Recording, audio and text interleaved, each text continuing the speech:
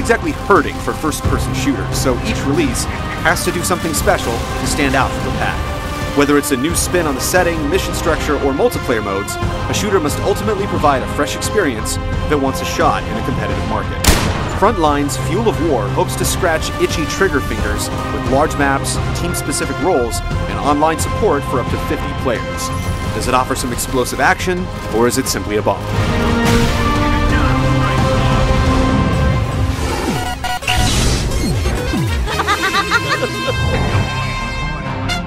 It's inconceivable to me that our children will be able to maintain the American way of life, and that the world... The setting is 2024, and the world as we know it has changed. Years of Paris Hilton, Britney Spears, and Hannah Montana has plunged the planet into utter despair and chaos. There's also an oil shortage thing, which may have caused a few problems along the way. Overcrowding, famine, and disease have consolidated the nations into two rival superpowers, the Western Coalition and the Red Star Alliance.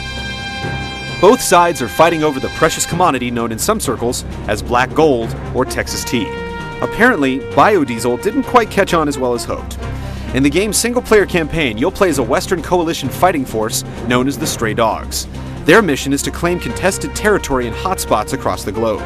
An embedded reporter will help document the war effort, but it's up to you to ensure the Stray Dogs' bite is as strong as their bark. It's the same old resources are drying up so the world is at war plot we've seen before, and there aren't many new twists on the formula in Frontlines. This World War III, Princeton?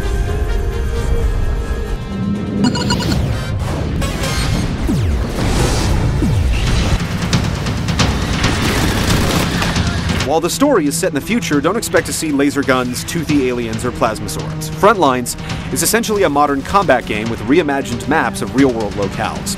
In both the single-player campaign and online component, the goal is to advance each map's front line, a dividing point between enemy and friendly territory. Advancing the front line is accomplished by completing objectives, which can be tackled in any order. Yet instead of focusing on one main task, you're typically presented with several at once. In the single-player campaign, this generally involves securing buildings, pieces of intelligence, or weapon caches. Online goals generally consist of defending areas and capturing key checkpoints on a choice of 8 maps. Fortunately, you'll know precisely where each goal is located on the map. Each target is conveniently highlighted with a color-coded icon on your heads-up display, listing its approximate distance and location. Once you've decided on the task, you simply point your weapon's reticule in the right direction and keep pressing onward, battling groups of enemy soldiers along the way. In addition to on-foot combat, Frontlines lets you drive or pilot ground vehicles, helicopters, and jets from your choice of a first or third-person viewpoint. Not all vehicles are supported on all maps, however, and their controls take some time to get used to. In fact, most of the campaign is designed specifically to introduce you to the vehicles, weapons, and play mechanics, so you'll be better prepared for online play.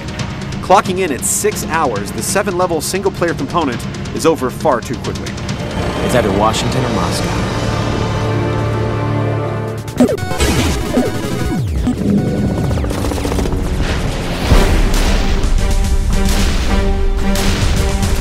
What makes Frontlines fun to play is an online component that offers diversity in weapons and roles. On-screen soldiers can choose from 6 weapon loadouts: assault, heavy assault, sniper, anti-vehicle, special operations, and close combat. Each group features a distinct primary weapon, pistol, and type of explosives. Characters are further defined by one of 4 roles, ranging from ground support and EMP tech to drone tech and air support. A drone tech, for example, can guide a remote-controlled helicopter to scout out enemy locations or even take out a soldier or 2 while self-destructing. Ground support repairs damaged vehicles, while air support calls in aerial strikes to take out specific targets. EMP techs are invisible on radar and can spot rival drones and their operators. Each role also features a 3-level ranking system, granting you cool new abilities, such as deploying portable sentry guns or EMP generators to incapacitate nearby vehicles and drones. Ranks are achieved by earning experience on the battlefield. This includes killing enemies, securing checkpoints, or using role-specific abilities. While Frontlines offers an intriguing amount of strategic possibilities and a surprising amount of depth, there is only one multiplayer mode, the team-based tug-of-war battle between the 2 factions. Another issue is the limited voice options. You can only talk to members of a 4-man squad. Of course, that means you're free from hearing prepubescent boys screaming, but it would have been nice to have at least a few options. The limited number of dedicated servers is frustrating, and lag can be a big problem as well. We can take it, and we can dish it out! That's what I want to hear!